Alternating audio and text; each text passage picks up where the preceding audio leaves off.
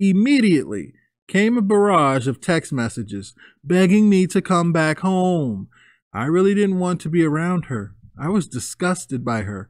Over the next few weeks, she kept at it. Whenever I came to see my son, she would beg.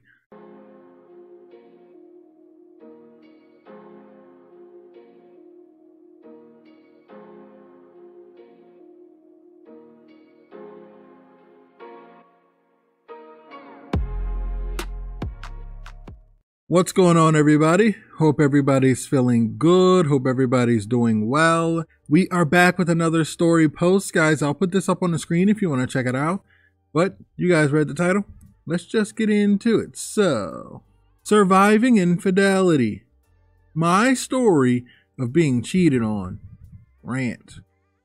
My wife and I were together for almost 10 years, married for 6. Our relationship wasn't perfect, but we really loved each other. We both had kids from a previous marriage, and we have a 4-year-old son together. She told me she wasn't sure if she wanted to be married anymore. In the couple months leading up to that day, she had become cold towards me, sometimes downright nasty. It was a side I had never seen of her. In the following week after she told me, I started paying attention to her behavior. I could just tell something was up. I got a hotel one night just to get away from the whole situation. I called her and was asking her what was going on. She lied repeatedly, but I kept pressing. She eventually broke and told me she'd met someone and that she really liked him, then proceeded to blame me for the whole thing and that she never meant for this to happen. The next morning, I came back to the house and packed my things and went to stay with my cousin. Immediately came a barrage of text messages begging me to come back home. I really didn't want to be around her. I was disgusted by her. Over the next few weeks, she kept at it. Whenever I came to see my son, she would beg. She mailed long love letters. Eventually, I broke. I had sex with her, and it was crazy good. Hysterical bonding that I've since read about. I ended up moving back in to give her another chance. In no time at all, she started acting cold, yet again. Her affair partner had ghosted her when he heard that I found out. The phone bill backed this up. He's a nurse. He was an ER tech, 10 years younger. We tried marriage counseling. It came out that she cheated on her first husband and left him while he was deployed in Afghanistan. Wow. During this time, from looking at bizarre Cash App transactions on our bank statements and questioning her, I discovered that she'd been hiding a long-term addiction to Norco, Adderall, and Coke. Oh, man. I looked at her phone bill again about a month later. His number popped up again, and another number. Found out this one was a firefighter. She said nothing physically had happened, sexting and nudes, but they never met up. We had that Life 360, and that seemed to back it up. I finally Googled the ER tech's number. A woman's name came up. I searched her on Facebook, and there he was. He was married, but convinced the whole ER he was single. I've confirmed this with my wife's co-worker. When I told her, her jaw dropped almost to the floor. I started laughing. According to my wife, his condo was completely bare.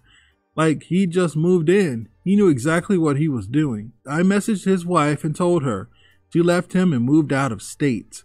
The fireman hooked up with another nurse and didn't want to deal with the drama after I confronted him. I stayed for over a year. I went in to see my son every day. I didn't want to be a single parent again. It drove me crazy. Couldn't trust her at all. I kept replaying the whole thing, and I was constantly suspicious. She was at it again. I've talked to other nurses I know who work at multiple hospitals. There's a big drug culture in a lot of ERs and a lot of cheating. Nurses, firefighters, cops, lab respiratory techs, all effing each other. Yep. That is true indeed. Not at all, not most, but it happens a lot. I would never touch another woman that works in the medical field. Aside from all this, I've dealt with the emotional fallout of what she deals with for years. It's too much. So I moved out a month ago, filed for divorce. I told her it wasn't getting any better and that I'll never trust her again. She's writing me letters and texting, and looks like she's going to cry every time I pick up my son. But now I know for a fact that going back is just more pain. Every day I feel better, regaining my confidence and becoming more sure that I'm doing the right thing. My son will be fine even if his parents aren't together. Yep. I'll just come out and say it. If they cheat, it needs to end. It's over. I know it's hard to hear that. I didn't want to hear that.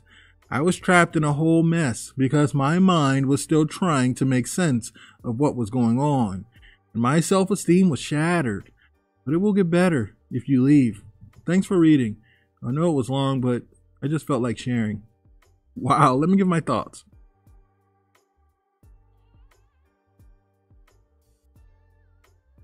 See, guys, I say it all the time. And the reason I know this is because I had to learn the hard way. I was like him before.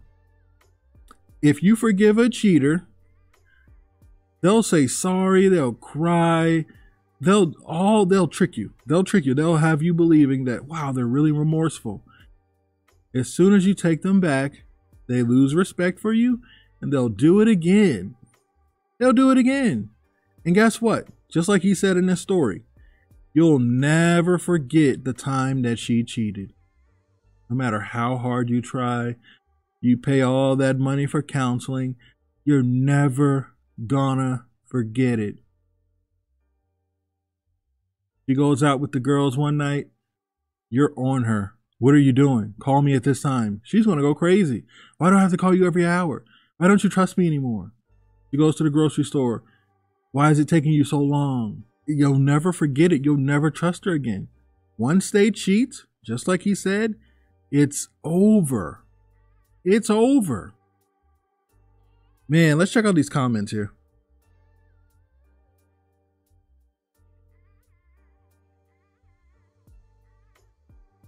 Good for you. I'm on this because my husband cheated. He moved out. We're still married. I haven't shared my story yet, but I have to say I'm so sick of reading he cheated. I love him. Should I give another chance or vice versa? Everyone is responsible for their own well-being. Take care of yourself. Go no contact. There are co-parenting apps you can use. Or so I've been told. Amen. Mine cheated with 3 different men before she left me for good and married the last one. But she will cheat on him one day, and I don't care. She is out of my hair. Here's OP. Yep, she'll do it again, but not to you. Glad you're out. I was just too stupid and had no self-worth and stuck with her. If I can just help one person, I'm happy. Thanks.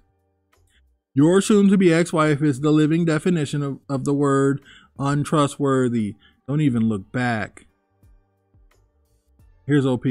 It's a shame. As much as I appreciate the services they are providing, a lot of our heroes are complete douchebags on a personal level. Now, I will tell you, I know people who work in the medical field. I've heard those same things you mentioned in your story. I know people who work on the police force. I've heard those same things you read in your story. The thing is this. It's just like, even if you take it out of that type of profession, you can take it down to as small as a restaurant. I worked in a restaurant before. All the cooks are sleeping with the servers and the hostess, managers. It's like, even though everybody has significant others and people are married, they work together so much, especially in hospitals and things like that. And even in restaurants, like, so a lot of people work long hours in restaurants. But in like hospitals and stuff, they work long hours. They're around each other a lot of times. They're around each other a lot. And I've heard the whole drug usage with nurses too. I've heard all that. So you're right, man. You are right. You guys got to understand too, a lot of those professions, a lot of people go to college for. If you go to a college campus, anyone who's listening has ever been to college, what goes on at college parties. I heard about it before I went, but when I actually saw it, I was blown away. Is she really sniffing? Is she snorting? Oh my, what the? Yeah. It goes down in colleges. And those people later become doctors, nurses, surgeons, lawyers, police officers, politicians. Yeah. Yep. Guys, let me know what you think about this in the comments. Catch you guys at the next one.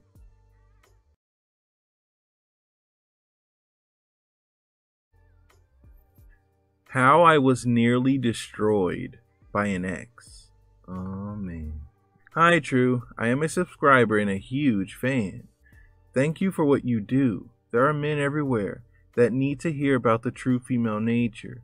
Please keep me anonymous. This is the story about a girl. We will call her Nightmare. Oh. I met Nightmare when she was seeing someone and she still showed interest in me. Oh man. I know, red flag number 1. The guy she was seeing was an ex-con. Oh. I know, red flag number 2. Even though she was in her mid-20s, she had not even finished high school. I know, red flag number 3. Oh, yeah, did I mention that? Nightmare had daddy issues. I know, red flag number 4. What can I say? There was a time when I was Captain Save a Garden Tool. That was a big mistake on my part. A mistake I will not be repeating again. Anyways, fast forward about 2 weeks and she leaves ex-con. And we start dating. Fast forward a few months and I help her get her GED. And helped her get into a university. I was really providing for her. I was a purple pill at the time, thanks to an ex-girlfriend prior to Nightmare. But that is for another story. Anyways, fast forward 2 years and Nightmare started her internship. This is when she met this guy. We will call him Chad. She started telling me about how much she hated working around Chad because he was a party boy and a player. Red flag number 5. Not long after meeting Chad, just like all cheaters, Nightmare became rude and combative. She became so combative, I became a victim of DV. Nightmare busted my lip with the right jab and threw a 2-liter bottle at me. Thank goodness she missed with the 2-liter. No, I never called the police. The reason why? I am sure if I would have called the police, she would have lied and had me arrested. All it takes is a woman to make an accusation against you and you will lose your freedoms. Yeah, that's true. Unless you have irrefutable evidence to the contrary, you are going to be in a lot of trouble. In the criminal justice world, it's called trying to prove a negative, which is extremely hard. One day when Nightmare was mad, she tells me she will destroy my career. I'm not going to lie, that scared the crap out of me. Trying to work in the criminal justice system with any kind of accusation against you, especially anything involving domestic offense, will make it pretty much impossible to own or operate a firearm if convicted. Unfortunately, to get a conviction when it comes to a he said, she said issue, women have no burden of proof they need to provide. Their accusations is simply taken as all the evidence needed. The way things are looking, it is a mockery of the criminal justice system, but I digress. Anyway, I know it is time to not walk away but run away. This is where Chad became my life raft on an ocean of lies and anger. When Chad was asking Nightmare to spend Valentine's Day with him, she said yes. I knew this was my time to make a break for it. She had finally had Chad on lock, or she thought. However, I knew Chad was just going to give Nightmare what I call the postman treatment. Lick her, stick her, and send her on her way. I knew this monkey branch was going to break out from under her and send her falling right back to me. That was the last thing I needed, so I had to act fast. The moment she said she needed space and walked out of my door, I called my family and told them to go by Walmart and buy new locks for the doors. I would have done it myself, but I had the university the next day. When I left for university in the morning, I took a logging chain from the toolbox of my truck and chained my fence shut. I informed my family where I hid the key so they could get on the property to change the locks. The next day after class, I went by the phone shop and returned the phone I had purchased for her. Somehow, she neglected to realize that she was using my car to get to her internship. I suppose a fair fog blinded her to this little oversight. If you're wondering, her internship was over an hour's drive away. Fast forward 2 days, a chain fence and 2 new locks later. Guess who knocks on my door? Yep, Nightmare, and yes, she jumped my chain fence. Her, why haven't you called me? Me, how can I? You don't have a phone anymore. I returned it and you said you needed space. That's what I'm giving you, space. Her, well, you could have called my mom or came by to see me. Me, no, I don't think that's a good idea. I don't want to come between you and Chad. Fast forward 20 minutes of this. I finally convinced her to leave by agreeing that maybe we can work it out. I had no intention of working things out, but remember, men, all it takes is an unfounded accusation, and an angry woman will say and do anything. Absolutely. We are always the guilty perpetrators in the sight of the law. They are always innocent victims. Justice is a lady and a woman stand together when it comes to standing against men. For the next 2 nights, I get a knock on my window at 2 a.m. Men, when cheaters come back, and they always do, they come back determined to be a couple again. This was becoming more along the lines of stalker territory now. I knew I had to do something other than wait for her to move on. Chad had bailed and I was left with the leftovers. Unfortunately for Nightmare, I don't eat after people. The next day I called my family and my mom, and my aunt recommended I move. I also changed my number and made a new Facebook. The next day I moved to another state and stayed with family. The day after I get to my new location, my brother calls me and tells me the police are looking for me. I asked what they wanted, and he said they needed to give me something. Uh-oh. I later found out that when Nightmare could no longer call me, she went to my family's house when I wasn't there, and they wouldn't tell her where I was. She filed a restraining order against me. I think she was hoping I would be called into court, and that would give her the opportunity to try and blackmail her way into my life. I never returned to my hometown, but if I would have, I am sure the conversation would have gone something like this. I'll make this go away if you will take me back. Unfortunately, the restraining order she filed was able to stick around for over 3 months.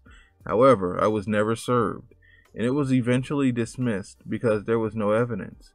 If you are wondering, the reason there was no evidence is because she was lying. My father and stepfather tried to convince me to stay in my hometown because it seemed cowardly in their minds to run from her. I'm glad he went to a whole new state. I'm glad I took the advice of my mom and aunt when they recommended to get away from her, and as fast as I could. Men, when it comes to dealing with the crazy acts of a woman, you need to run, because women know other women, and they know what other women can and will do. I know if I would have taken the advice of my father and stepfather, I would have been served and eventually to a point where I would have been unable to even go outside. By the way, if a restraining order is filed, and they are easy to file, if you are a woman and it is breached, if the police are called, the person with the order against them will be the one going to jail. Even the person who filed is the one who breached it. Wow. For example, you have a restraining order against you, and you go to the local grocery store. If the person that filed the order against you also goes to that same grocery store and sees you, if that person decides to call the police, they will show up and arrest you in front of everyone. This will ruin your name in a small community. Even if the person who filed against you is following you just for the exclusive purpose of getting you arrested. I hope my story was entertaining, and I know it sounds unbelievable. However, truth is stranger than fiction. Remember, my red pill brothers, a woman can be detrimental to your life in future, and a woman never belongs to you. It is just your turn. I will leave you with these words of caution and truth from the Word of God. It is better to dwell in the wilderness than with a contentious and angry woman. Proverbs 21:19. Even God says stay away from these kind of women. When God says leave, it is time to go. Stay true. Wow. Let me give my thoughts.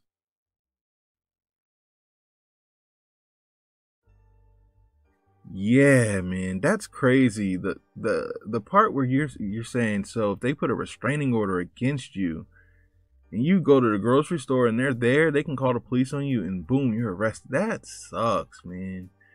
That sucks. That's horrible. You're right about the justice system, man. When it comes to men, men get treated bad. A woman can just lie. She can just lie. He did this, he did that. I was completely innocent. And they'll just start crying. I've seen it. Okay? I've seen it. I'm glad you learned from that situation, because you started off with, you know, this red flag, that red flag. She was with someone. He was an ex-con. She didn't have a degree from high school, at least. So many red flags, and you took her on still. But like I said, I love these kind of emails. You know why? Because it's not because, oh, it's juicy, you go through so much, oh, let's laugh at his pain or anything. No, in the end, you make it out. This is truly how things work out. Now, we all love a great revenge story, a great karma story, things like that. And, you know, it smelled like she was cheating, so I did this and shut it down immediately. Those stories are good. But most people go through a lot before they wake up. Most people are blinded by lust. You know, most people are just silly. You know, let's keep it real. And they have to learn the hard way, and they go through it, and then they learn, and they say, okay, I'm never going to do that again. And I think you're at a point to where you're never going to do that again. You had some stones thrown at you. You got beat up pretty bad with this situation, but you're never going through that again. And I get it.